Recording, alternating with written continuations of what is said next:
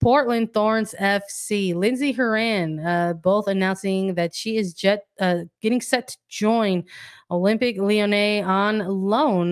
This has actually been rumored for a little while. It's something that we've actually touched on a little bit before in the past, right, Lisa? Just talking a little bit as, perhaps, just a rumor, something that we just thought could potentially happen. But Lindsey Horan, 6 seasons with the Thorns, 87 match appearances, 25 goals, returning to France for the first time since actually leaving Paris Saint-Germain in 2016.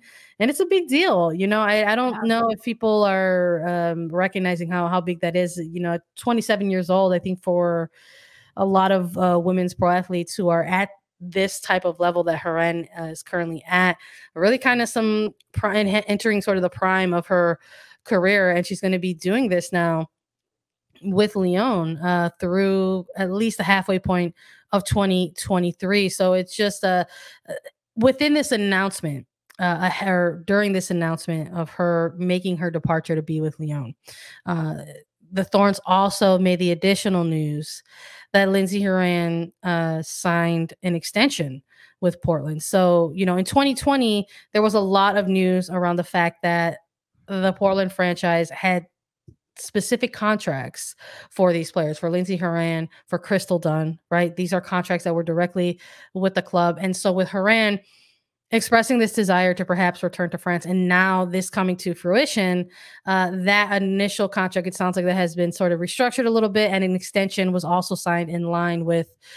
this loan to Lyon. So while being in Lyon for 2023, intentions to eventually return, and that will be with Portland through 2025. So big deal. Finally, we were talking about rumors, and another one coming to life, Lisa. I like when we talk about the rumors, because this one has been a rumor for pretty much the entirety of the 2021 season, because we would have people tweeting at us at Attacking Third, what's happening with Lindsey Horan? Is she leaving? Is she staying? Will we have her for the championship?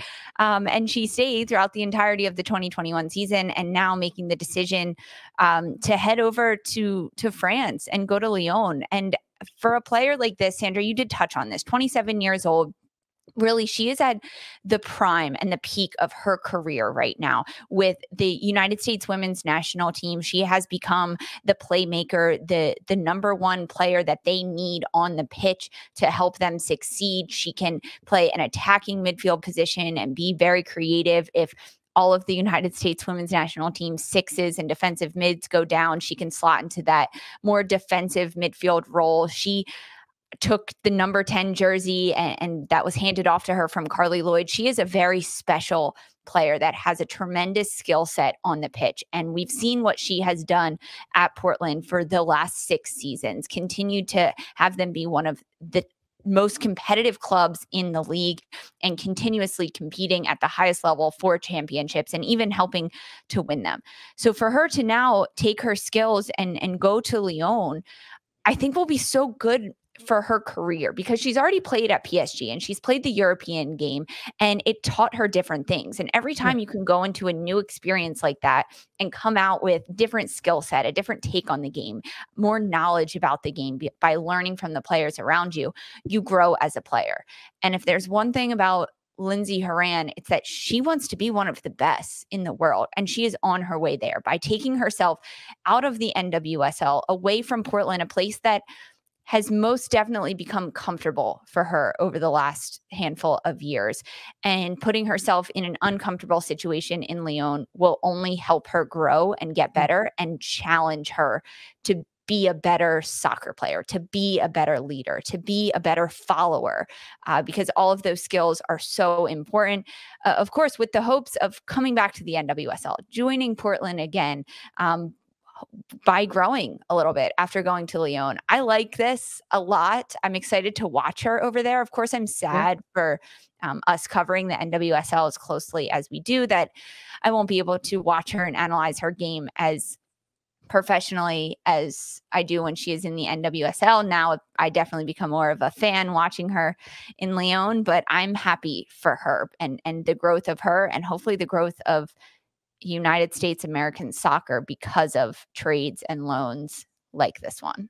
Yeah, absolutely. I agree with you on all that 100%. I mean, and it's, her going back now at this stage in her career, she's not the same player she was when she initially left France, right? So it'll be interesting to sort of see her game, how it adapts or adjusts to, or how the French league sort of adjusts to a Lindsey Horan at 27 years old back in their league, right? So it'll be nice to see it. And also with this news, it maybe sort of opened up or answered some other different questions in regards to other signings that Portland has made. They announced just before Lindsey Horan's departure the signing of Japanese international Hina Sugita, a 24-year-old Japanese international, signing a 3-year deal, transfer fee utilizing some allocation money to INAC Kobe. So it's going to be Portland for a long time. This is an investment in this particular player.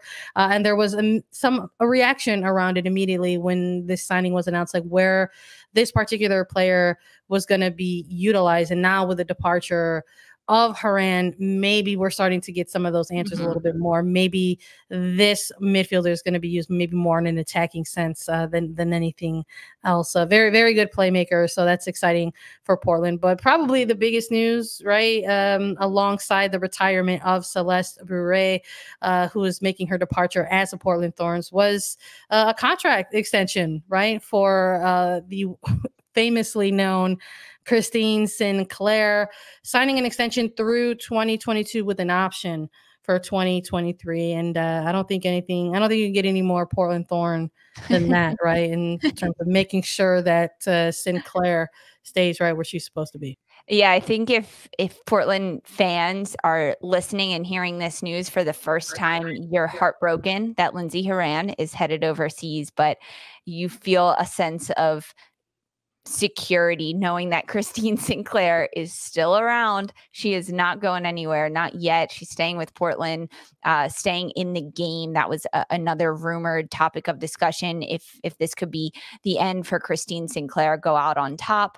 Nope, she's back. Extension through 2022, and you love to see the little option for 2023. Of course, a lot can change in a year, but it's great to see Christine Sinclaire, and also signing Hina Sugita, the Japanese international player. I think that this player filling in the holes that Lindsey Horan is maybe leaving behind might not happen as seamlessly as Thorns will hope it does, and Rain Wilkinson and Karina LeBlanc.